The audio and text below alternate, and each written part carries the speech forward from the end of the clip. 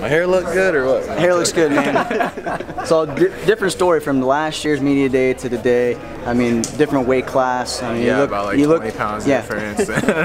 You look completely different. There's a smile on your face, and there's a lot of smiles going around this room. Can you talk a little bit about the difference between your mindset between last year and today?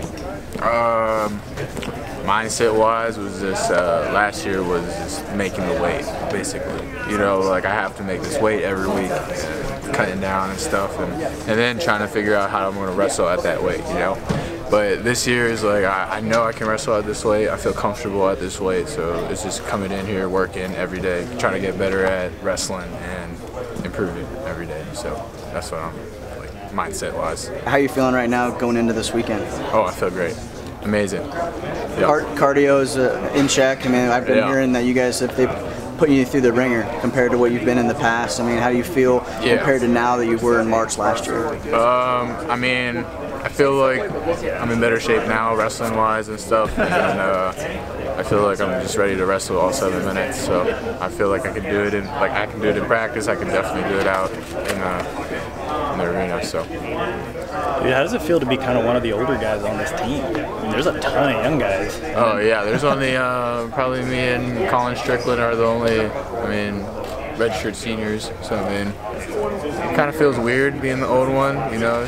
usually I like hang out with the older guys and stuff, but they're all gone now, so it's kind of weird having all the young guys around. And but I think it's nice though. It's good to hang out with the young guys. I feel young again.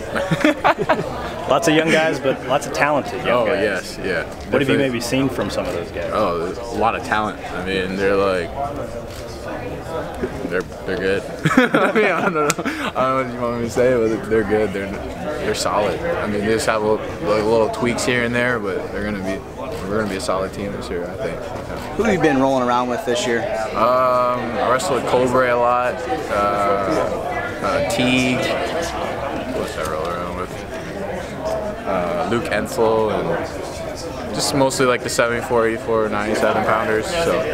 You feel like you've been getting pushed enough in the room, or you sometimes you have to go up a couple of weight classes or go down, or who's pushing you? It just depends. I mean, if I want like a really good workout, I go with Cobra or Joe Teague or whoever really. I mean, I'm gonna get my work in anyway. Like, you know, like if I'm gonna work on something, I'm gonna just try and work on it all practice. Or I go with the coaches.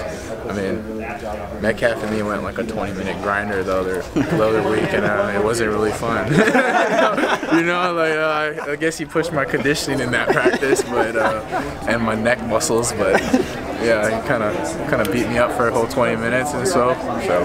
With the Open this weekend, are you looking not only to win, but what are you looking to see out of your wrestling?